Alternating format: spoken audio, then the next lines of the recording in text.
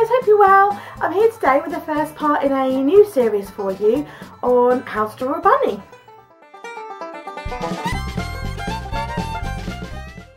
So for me, a constant reoccurring thing in my artwork and in my journals is bunny rabbits. Bunny rabbits of all various types pop up time and time again for me in journals, and if you follow me on Instagram or if you've seen my art journal flips, you will see that all the time. Bunnies everywhere. I'm always drawing bunnies, and most of my bunnies are kind of whimsical. They're anamorphosized, is that how you say it? Anamorphic. Yeah, they're like, I try and make them out like little people. And they're very sort of cartoony and stylized.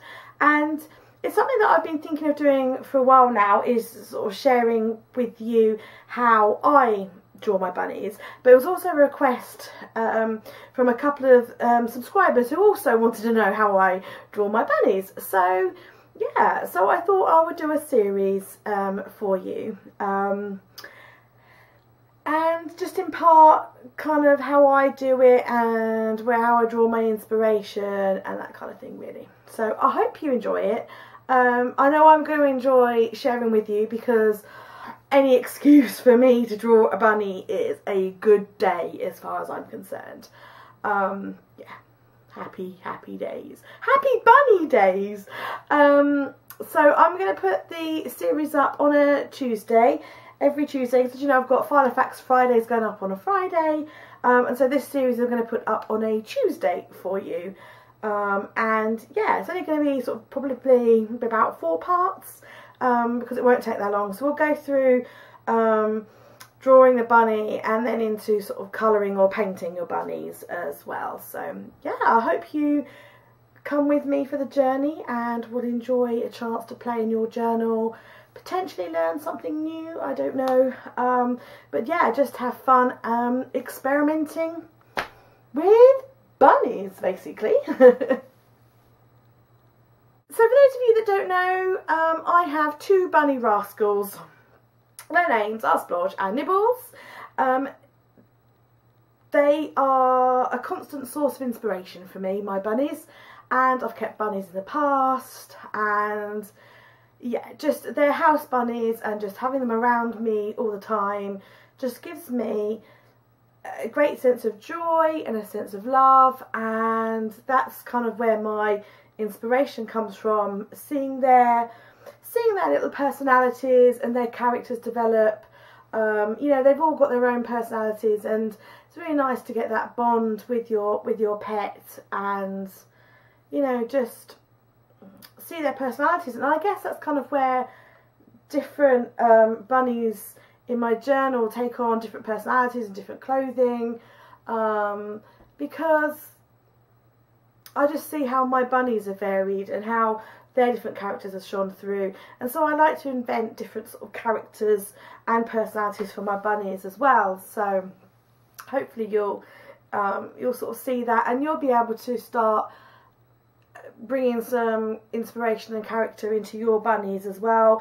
You know, whether that's through what they're wearing or what they're doing or the scene that they're setting. Hopefully as we go on, you'll be able to bring some of that through into your artwork and start to share some of the joy the little bunny rabbits can bring. I'm bunny mad in most things. If you've seen any of my my office, my craft room, you will know that I've got bunny stuff everywhere here as well. So I'm just basically bunny crazy. Well, I'm crazy anyway, as if you didn't know, but and if you followed me on my other channel on Vlogmas, you'll have seen a lot of my bunnies. So yeah, so it's all bunny here.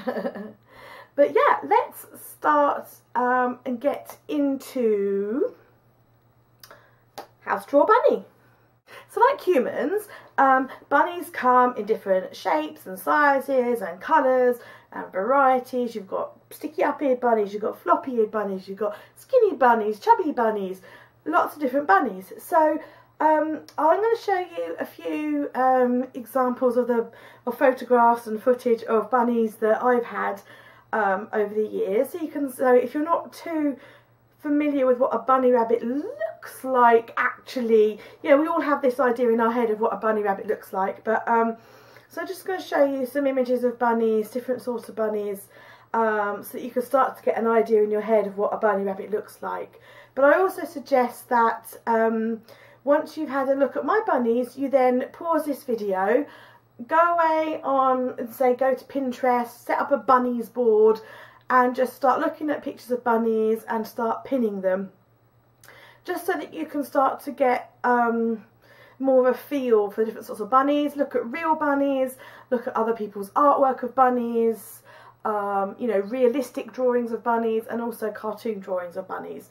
So that's my first bit of homework for you, is to pause this video now and go away and look at bunny imagery.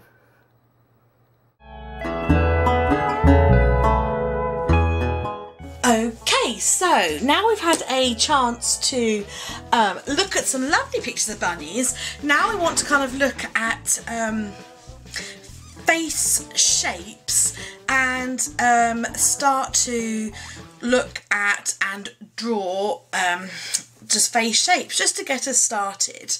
I'm just going to be using a plain white sketch pad and either the Pilot Permaball or the Uniball in black, literally just so that you can see what I'm doing on screen and on the paper, because if I was to use pencil it would probably be too light. So that's just the reasons why. You can use pencil if you want to.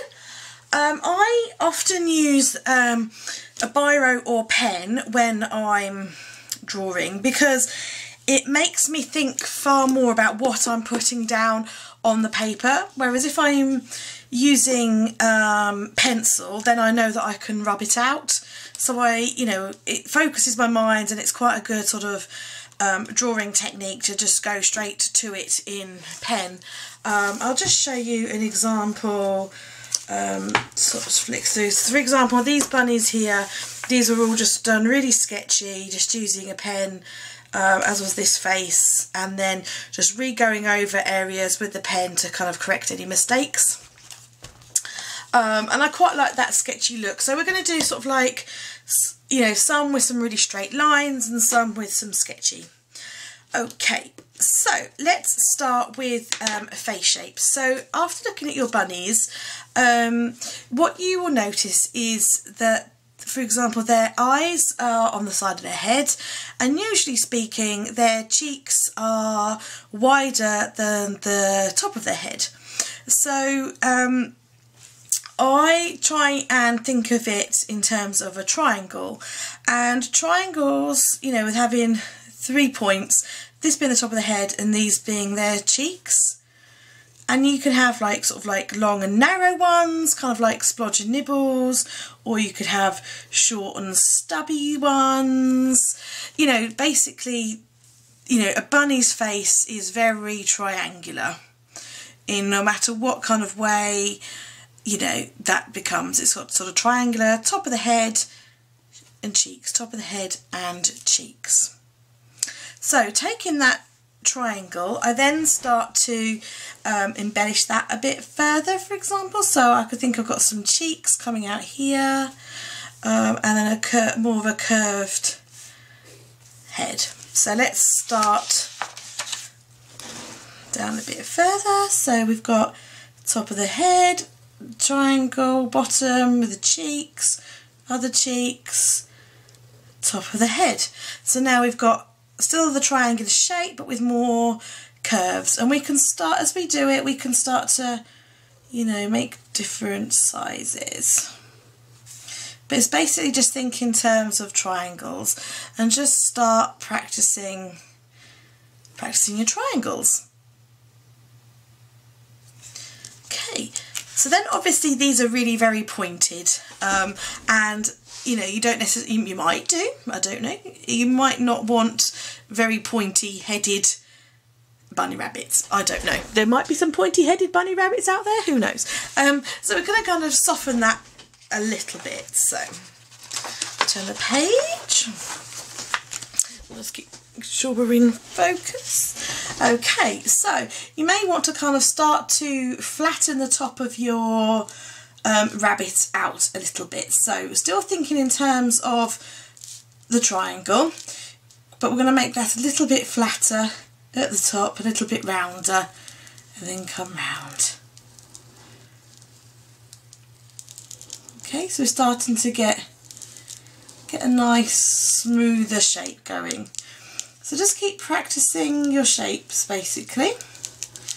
Make them flatter and squidgier, and just keep altering the shapes, but keeping that basic triangular shape going with maybe a flatter bit on the top.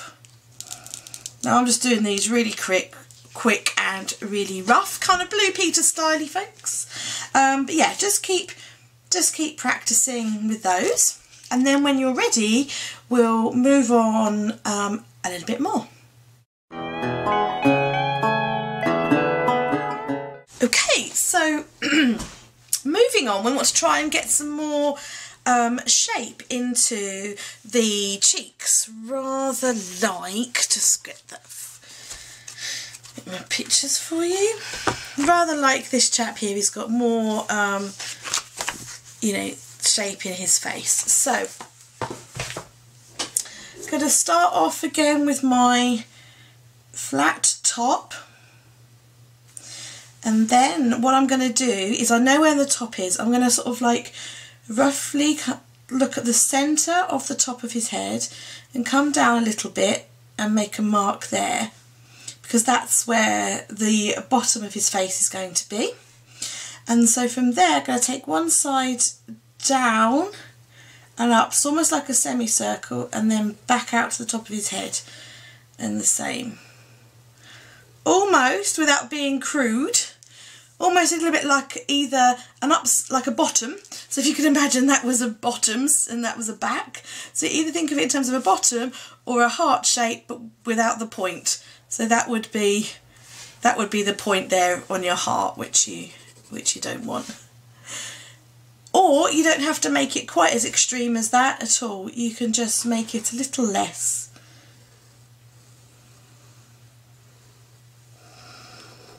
But the little indentation there is just leaving room for the mouth. But I mean, you don't even need to do that. For example, this bunny here that I've drawn doesn't even have that.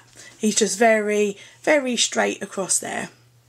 But as you can see, he's still got the triangle. There's the top of the triangle, and then the two sides. He's still got the triangular shape there. Okay, so that's basically part one, is just to look at your bunnies, look at the pictures of the bunnies that you've seen, and start to practice drawing your triangles. And start with your triangle shapes, and then start to change your triangle into sort of round curves for the top of the head and the cheeks. And then once you're comfortable with that, start curving them out even more, and then maybe start making them into heart shapes if you want to for the mouth. But yeah, just make some that are really tall and thin, make some that are short and fat, you know, all shapes and sizes, and just keep those and refer back to them. Don't worry if you don't like the look of them. You might do once we start to put features and things in them. So just keep them. Just go away, look at bunnies, every excuse to look at bunnies, and then just start to practice your triangles and your curved out cheeks. And we'll be back in part 2 to continue our bunny drawing journey next Tuesday.